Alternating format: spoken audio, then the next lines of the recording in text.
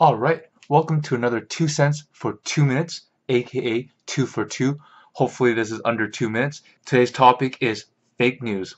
What's fake news? There are links and stories and articles on the internet that you click because the news title sounds interesting, sounds shocking and whatnot, but there's no fact or truth behind the story. The story is made up to grab your attention, to get you to click, to get you to view their website, and to get those ad dollars. Facebook has taken an initiative on fake news, trying to filter out misinformation by stronger detection, easy reporting, third-party verifications, warnings, related articles. Raise your hands if you've ever clicked on a fake news article, liked it, or shared it.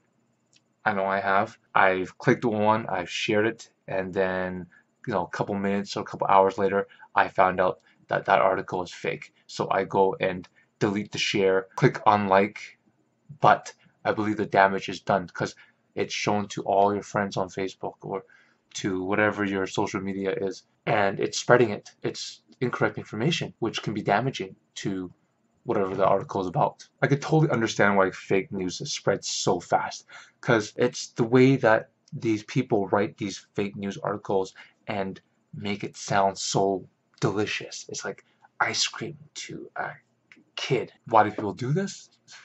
To make money. There's an article on 2 unemployed guys that made riches off Facebook by writing up fake news and having a fake news website. People just click on it. They get like $14 per ad, and they're making like thousands of dollars a month. I don't think I would ever do it. I feel that misinforming people is like a deception. It's like fraud, pretty much. Giving them information that's not correct. Nothing to back up your sources, nothing to back up your information. I don't think I would ever do it. I don't think you ever see fake news on any of the imp2 social medias. Raise your hand if you're tired of scrolling through all that fake news on your Facebook timeline, because I know I am.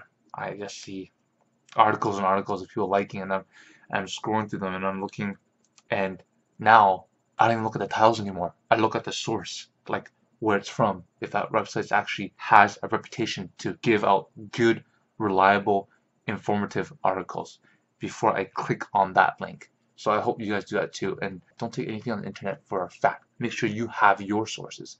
Make sure you can back up what you see on the internet. Thanks for watching. SLS, share, like, subscribe, imp2 out.